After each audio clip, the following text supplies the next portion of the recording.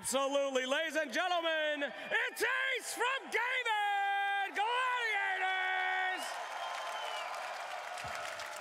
Ace, you are the rock of this team. You are hardly ever moved by anything, but now you are going to the grand finals of the International, a completely dominant year with only the smallest amount of stumbles, and now you are back.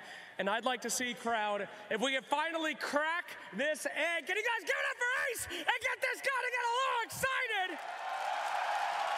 There it is. How does it feel to be going to the grand finals, baby? Yeah, it feels pretty good, but we didn't win yet, so I'm not all in the skies yet. You know, I'm still down on the ground. Still need to be focused.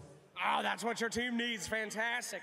Any words out there for your competitors, you know, that have come and gone? You guys have crushed everybody, breaking records, potentially 1 in a million in history, going from lowers to going to the grand finals and winning it. Any words for the teams that you have brutally eliminated along the way? Sorry, boys. Maybe next time. And of course, thank you. Coming up to the grand finals, this is a match that you guys have done many times before. How are you going to beat Team Spirit? They are hard to crack, but we're just gonna play our game, do what we've been doing so far, and then adapt along the way, and we'll see. We will see. We will see. A calm man.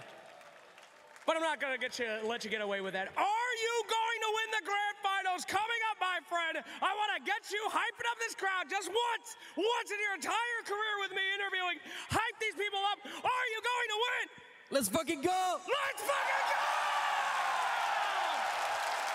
Go get some rest, baby! Get in there and get right. Thank you so much. We'll see them soon. Back to you guys.